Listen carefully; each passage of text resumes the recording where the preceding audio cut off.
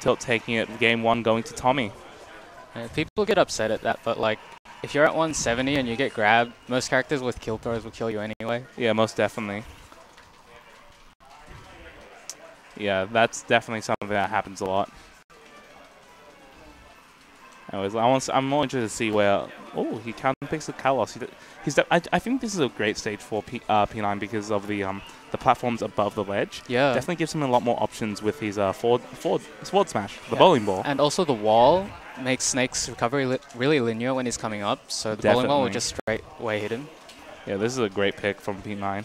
Surprised Tomie didn't ban it. He normally bans it.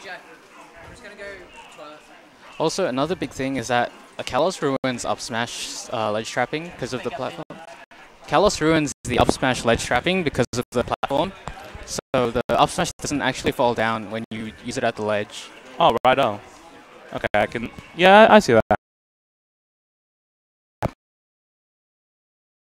Both of these players just setting up all their...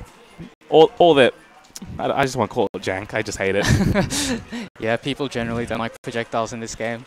I mean, I can't complain. You can't complain. What are we talking about? Yeah. Both of us play projectiles. Let's see. But P9 definitely just trying to chase Snake. That's not going to happen with the Cypher, was it? Yeah, Cypher. P9 has Snake in disadvantage. Can he make something happen? No. Tomie finds his way down. Yeah. Finally getting the tree out. That gives P9 access to the axe, which is honestly one of my more favorite moves in this game. It's just so brutal seeing a child just axe someone. And he misses the F smash. That's huge for P9. Unfortunate. Really unfortunate. I was hoping to see more axe, but the tree is gone. But, ooh, Lloyd hitting him up and grenade. Apparently, Lloyd can axe sometimes as a counter during the first few frames. So when you hit it, it just explodes. Oh, right on. So that's probably what happened right there. Definitely just going to be an issue with Tomie. Great recovery. Air dodging right past his shield. Oh, unfortunate SD there by Tomie. Probably a misinput. Not something you often see from Tomie. I wouldn't put it past him to bring this back, though. I would not. Villager in the lead is a scary thought, but Snake has one of the best zone-breaking tools in the game in dash attack, so he can definitely find his way in easily. Oh, most definitely. Oh, jab just going through gyro. Yeah, no fear there. Just hitting right through. Yeah, I mean, I'll take the 10% any day if it takes a stock. Did that down throw up tilt just do like 30%?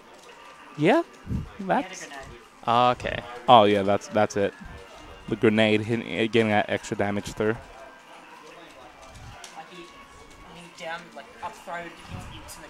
Oh, yeah, right. Oh, grenade was up there.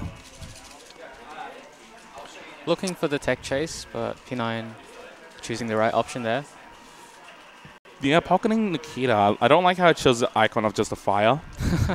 I wish they just made better icons so you know where he pockets it, especially against Snake, who has like, what, 6, 7 different projectiles? Actually, no, probably 4. So, you know how Snake can only pull out 2 grenades at a time? Yeah. If Villager pockets one, can Snake pull out another one? That's an interesting thought. Probably not, because, like, same thing with Rob. If he pockets the gyro, you can't pull out another gyro. Yeah. So it'll probably restrict him. Yeah. Tomie's brought this back to even stocks, and that'll be a combo. Yep. Now, Villager definitely struggles killing outside of that down smash that we just saw. Well, grenade. Yeah, grenade definitely saving him there. Tomie's brought this all the way back. Whoa, grab. Brave grab there. Nice. And P9's in up tilt kill percent. This is really scary for him. And he doesn't see the C4, and that'll be it. Yeah, C4 taking the game. Well, with that set done,